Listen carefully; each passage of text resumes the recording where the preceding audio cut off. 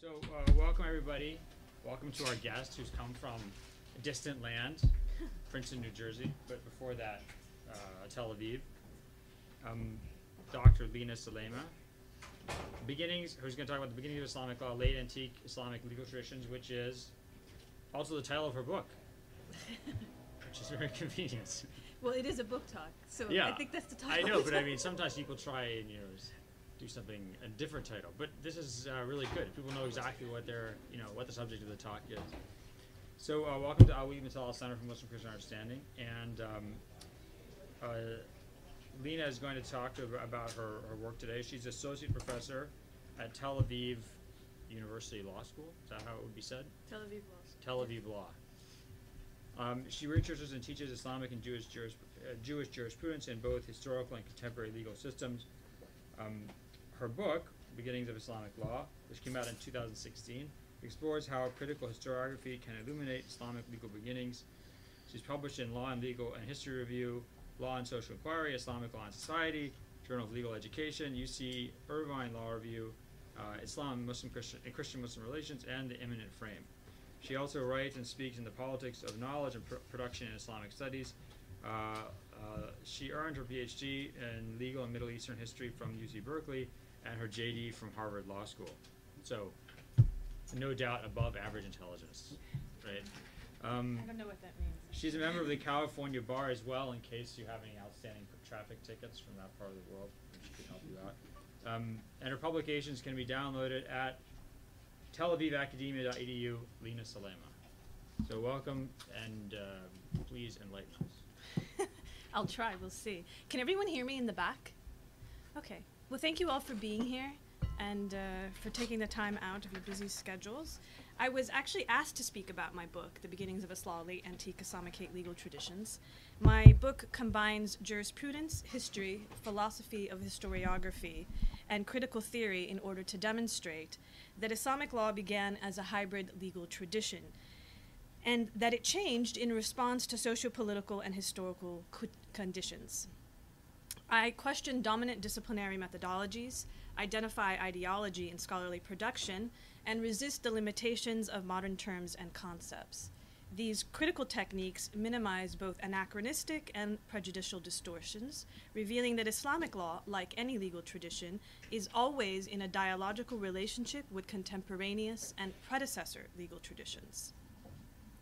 I propose that Muslim jurists are like artists who use a combination of reused and new materials, crafting their legal opinions by fusing ancient norms, scripture, prophetic precedents, local practice, and contemporaneous needs in unexpected ways. The craft of Islamic legal recycling produced pieces or compositions whose component parts are not easily identifiable or classifiable. And so that's actually the point of the image on the right side of the slide. It's an example of recycled art, and it's intended to demonstrate that the aesthetic complexity of recycled art.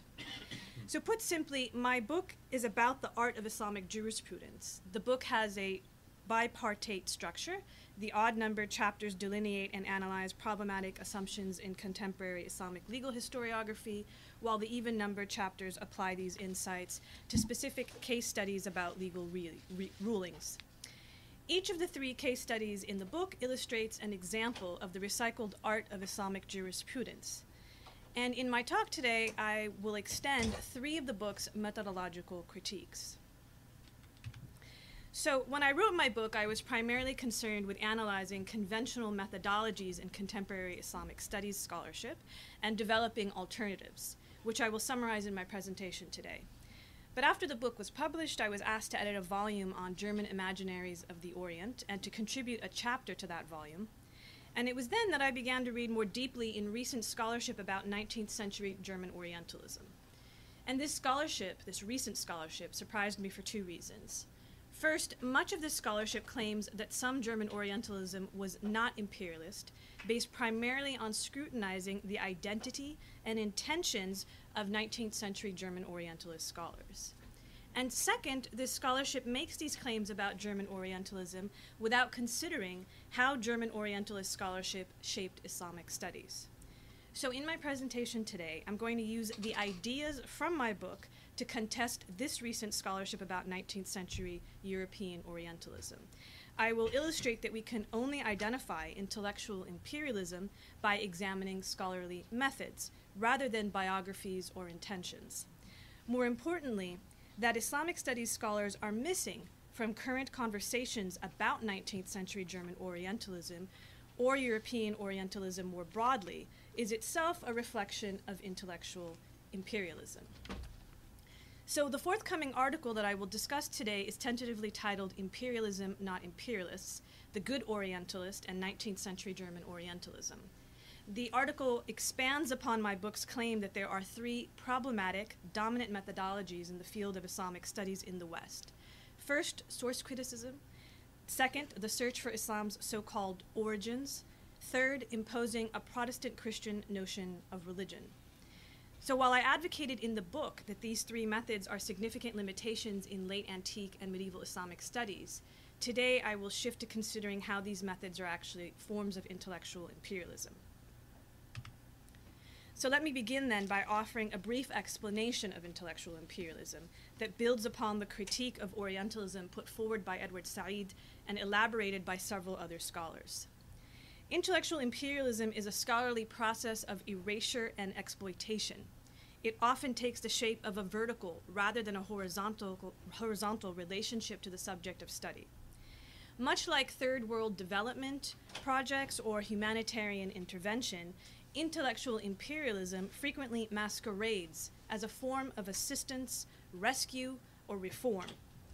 Sayyid Hussein al-Atas observes that intellectual imperialists allege that they are, quote, developing the sciences in underdeveloped societies.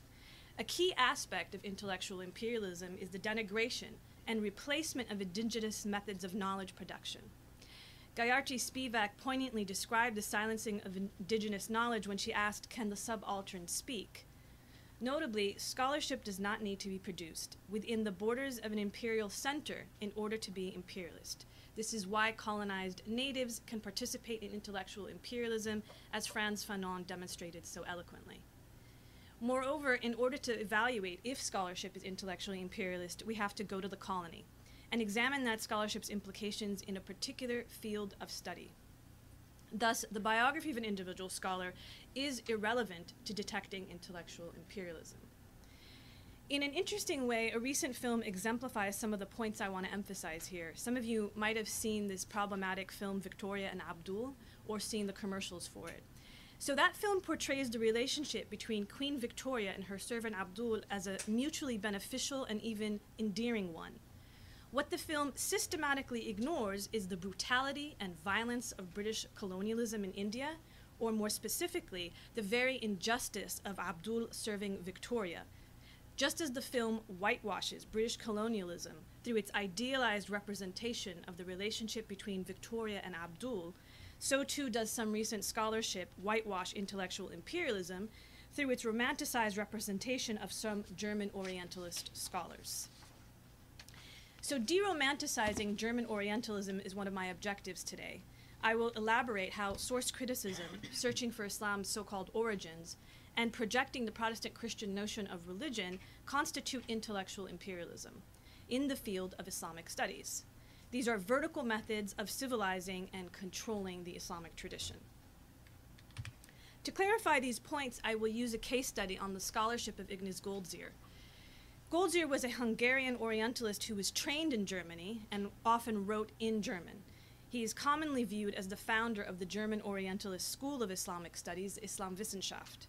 He was an opponent of the philological Orientalist tradition of his time, and he situated himself against the prevailing scholarly assumptions of his era. Nevertheless, I will demonstrate that Goldziher's scholarship implemented the three aforementioned problematic methods. He adopted source criticism. He searched for Islam's so-called origins, and he imposed a Protestant Christian understanding of religion. These three methods exemplify the intellectual imperialism of Goldziher's scholarship in particular, and 19th century German Orientalism in general. For contemporary scholars in Islamic studies, discussing Goldziher's scholarship may seem unnecessary. Long superseded, Goldziher's work is not as canonical as it once was. And yet Goldzier's methods and the methods of his contemporaries continue to shape Islamic studies scholarship today. Moreover, there is a very important lesson in the Goldzier case. Some recent studies portray Goldzier as the so-called good Orientalist. These studies allege that Goldzier's identity as Jewish demonstrates that German Christian and German Jewish scholars approached the study of the Orient in distinct ways during the 19th and early 20th centuries. I want to be clear that I oppose the categorization of scholarship based on a scholar's identity. I am compelled to do so in this talk in order to respond to the existing literature which emphasizes scholarly identity, but I myself am totally against it. In addition to pointing to his identity, some scholars have pointed to Goldzier's anti-imperialist sentiments as proof that he was an exceptional figure in 19th century German Orientalism. Yet, as I will illustrate, despite his biography, and even despite his intentions, Goldzier's scholarship was intellectually imperialist. And this point is extremely important and deserves emphasis. A sympathetic identity and good intentions do not prevent intellectual imperialism. So let me turn now to a discussion of these three intellectual imperialist methods in Islamic studies in general and in Goldzier's scholarship in particular. The first method is source criticism. 19th century European philologists spearheaded the use of source critical techniques. Source criticism consists of comparing surviving textual sources and, based on a set of presumed neutral principles, identifying which source is older or more authentic in order to construct a so-called original text, an urtext. The first image on the slide is a visual representation of manuscript variants that emanate from a so-called original text. As I elaborated in my book, source criticism is not a method for organizing or evaluating historical sources. Instead, it is a method for constructing an imaginary original text. Among 19th century European scholars of Islam, there was a prevalent assumption that source criticism was a secular and thereby neutral method for authenticating so-called problematic Islamic religious sources. Contrary to their presumptions, however, source critical methods are biased and they are flawed. Moreover, as applied in Islamic studies, source criticism is a form of intellectual imperialism for three simple reasons. First, source criticism entails a vertical rather than horizontal relationship to a text. Second, it purports to reform or to correct a text. And third, it replaces indigenous methods of knowledge production. Goldzier devoted much of his book Muslim Studies to the application of source critical ideas to tradition reports, ahadith. For those who do not know, a basic definition of tradition reports is reports of the sayings or acts of the Prophet Muhammad. It can get more complicated than that, as Jack, of course, has written about extensively. The second image on the screen is a visual representation of the chain of transmission of a tradition report. It represents the transmitters of tradition reports in vertical linearity, much like the textual criticism image above it. Goldzier denied that tradition reports were historical sources. He claimed that they merely reflected the socio-political and theological concerns of redactors and transmitters who post-dated the historical events that were the content of the tradition reports. This continues to be a prevalent and very problematic notion in the field of Islamic studies. In my book, I elaborate why there is no historiographic basis for this view. The key issue is that even historical sources that are contemporaneous to historical events reflect the socio-political and theological concerns of authors and transmitters. In other words, the prevalent 19th century Orientalist idea, which Goldzier shared, that tradition reports are a historical text is not a neutral or scientific assertion about what constitutes a valid or reliable historical source. Instead, the falsification of tradition reports undermines indigenous narrators and sourcers. So when source criticism is applied in Islamic studies, it is often premised on the hierarchical superiority of source critical methods. 19th century European Orientalists perceived source critical methods as scientific and objective as compared to traditional Muslim methods, which they perceived as unscientific and biased. Goldzier depicted traditional hadith science as being inferior to source criticism because he actually misunderstood and discounted indigenous methods in favor of his intellectually imperialist methods. We have extensive evidence that medieval Muslim scholars employed a variety of techniques to evaluate the reliability and authenticity of oral reports based on both the chain of transmission and the text. In his scholarship, Goldziher misrepresented several aspects of traditional Muslim methods and insisted that, quote, modern historical science, end quote, required scholars not to treat tradition reports as historical sources. Goldziher viewed his methodology as superior to indigenous methods, specifically that of medieval Orthodox Muslim scholars who developed an elaborate and complex science for studying tradition reports. Intellectual imperialism is evident in the presumption that traditional Islamic methods of studying tradition reports are either irrational or inferior. It is important to recognize the power dynamics underlying the scholarly critique of traditional Islamic hadith science. Modern scholars approach textual criticism in ways that simultaneously diverge from and discount the methods of medieval Muslim scholars. While the heuristics and archival practices of late antique and medieval Muslims differed from those of modern scholars, they are just as subjective and just as imperfect. The medieval Muslim scholars who compiled and redacted tradition reports created an archive of oral and written materials. When modern scholars dismiss the products of traditional Islamic hadith science, they effectively dismantle the oral written archive of late antique and medieval Muslim scholars. I contend that source criticism is a subalternization of Islamic sources.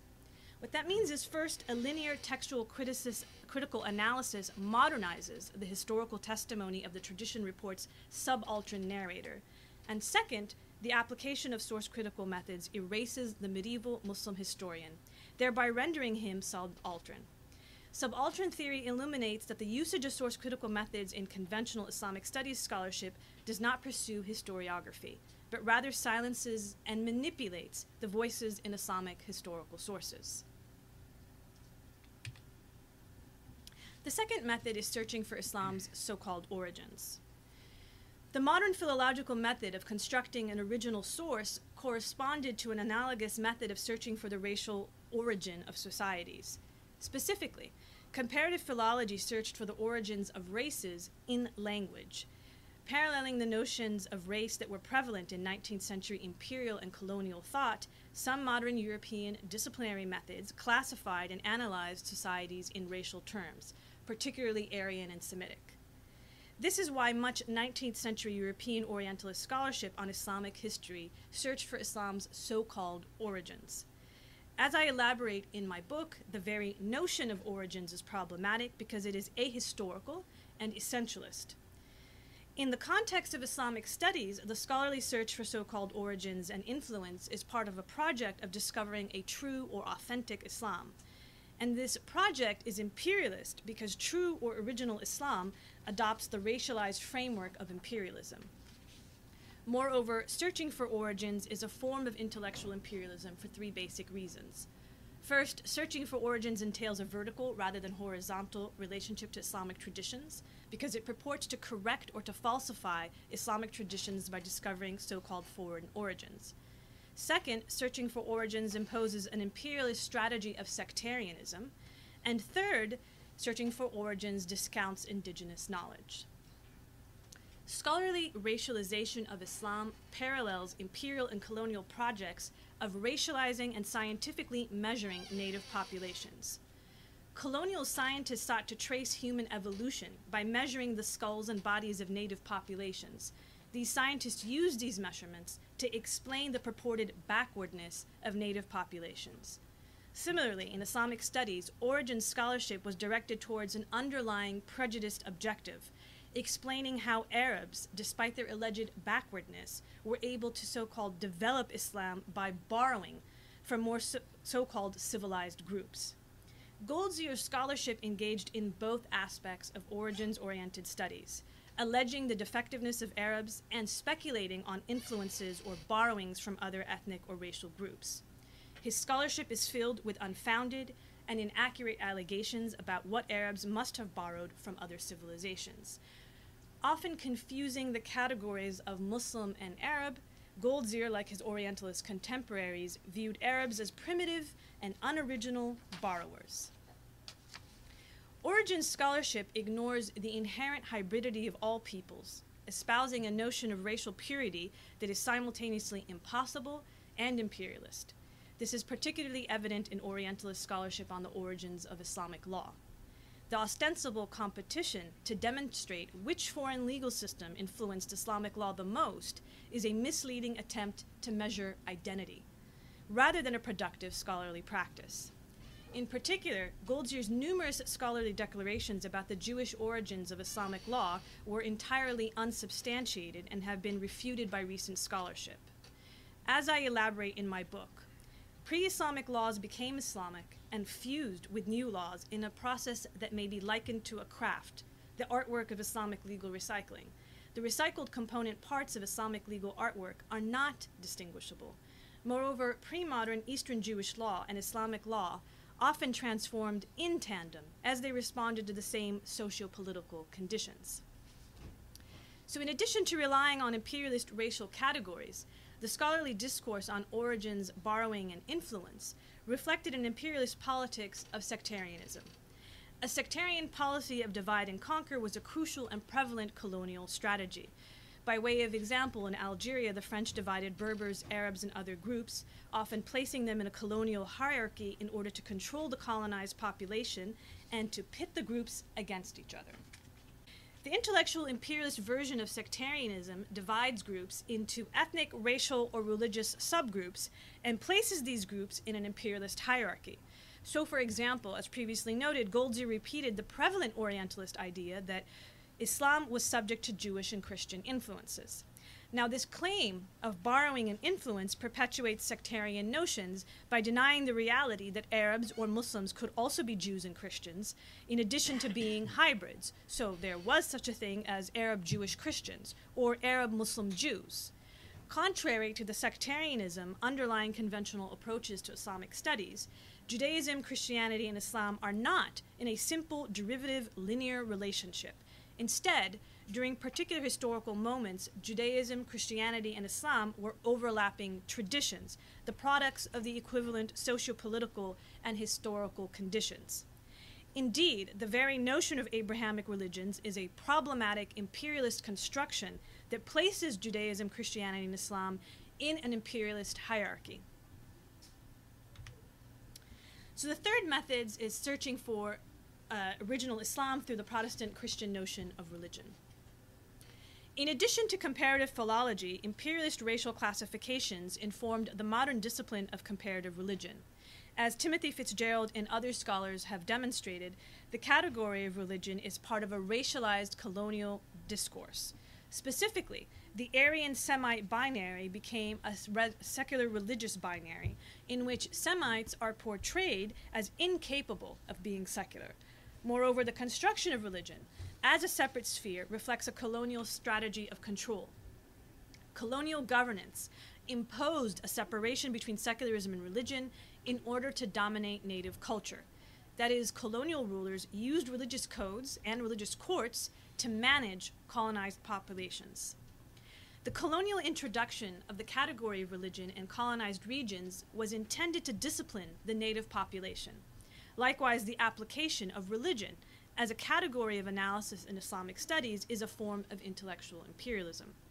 Because the category of religion is based on Protestant Christianity, it delegitimizes traditions that do not conform to Protestant Christianity or to post-Christian secularism. First, the dominant Protestant Christian notion of religion negates the fusion of the sacred and the political that was integral to the Islamic tradition.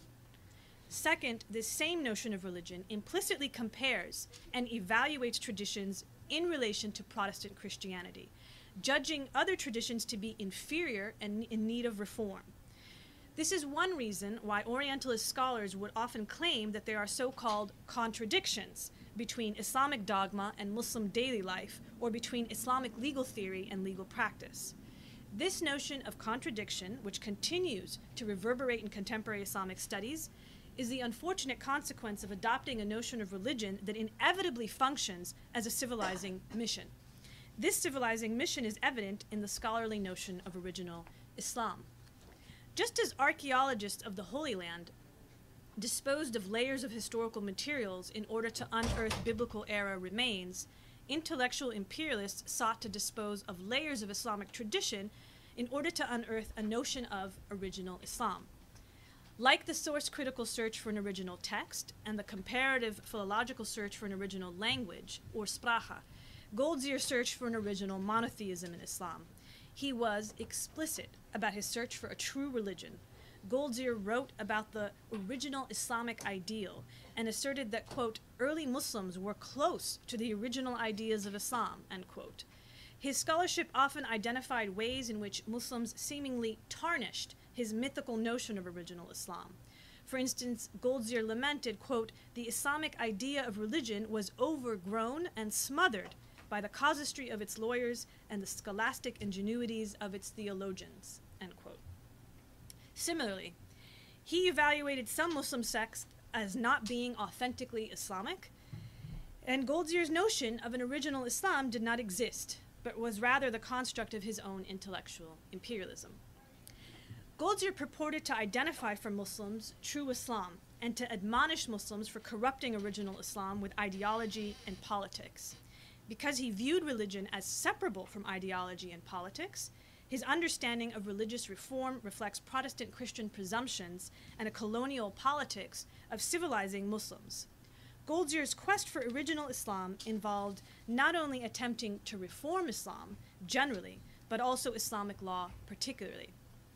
He claimed that Islamic law was perverted by the legal reasoning of Muslim jurists, which he viewed as ideological. Yet law is an ideological discourse. In contrast, what is referred to as religion in a secular or modern construct is assumed to be separable from politics. So by declaring a need for Islamic legal reform within the alleged gap between theory and praxis, Goldziher demonstrated that he sought to reform Islamic law by making it a religion rather than a legal tradition. In short, Goldziher misunderstood Islamic law as religion instead of law, and put differently, Goldziher wanted to reform Islam so that it would be more like Protestant Christianity. Goldziher's notion of religion corresponded with the presumptions of his Orientalist predecessors and contemporaries. So you might be wondering what alternatives exist to these three methods that I have identified as intellectually imperialist. Fortunately, we are not trapped within either the methods of Goldziher or his Orientalist contemporaries. And this brings us back to my book and particularly to the case studies. First, instead of source criticism, I offer a post-foundationalist understanding of late antique Islamic sources, advocating that they be read critically and in conjunction with each other. My approach is based on horizontality. I am not in the business of correcting or judging Islamic sources. I do not presume to be in a position of authority in relation to any given Islamic historical text. More specifically, many scholars view Islamic historical sources as biased because they label them as religious. I reject both the erroneous historiographic assumptions and intellectual imperialism of characterizing these sources as biased. The characterization of late antique and medieval Islamic sources as problematic, or as is often said in the field, unreliable or unauthentic, is intertwined with an intellectual imperialist objective of denigrating indigenous knowledge and methods. In addition to relinquishing problematic techniques of source criticism, I read all the available historical evidence critically without assigning superiority to any source. In short, I advocate historiography instead of textual studies. This is particularly ironic because my book just won an award from the American Academy of Religion in the category of textual studies. But congratulations. Thanks. But yeah, it's kind of a funny thing. So while I implement alternatives to source criticism in all the case studies of the book, my approach is particularly evident in the first case study. Using a variety of sources that are conventionally dismissed as folklore, I identify a historical distinction between late antique and medieval juristic ideas about the treatment of war prisoners. In particular, I argue that most late antique jurists prohibited the execution of war prisoners, while their medieval counterparts did not. I propose that this shift in juristic opinions is related to changes in how jurists perceived historical precedents. Thus, by reading biography, tradition reports, and exegesis horizontally, I offer a critical demonstration of tracing legal historical change.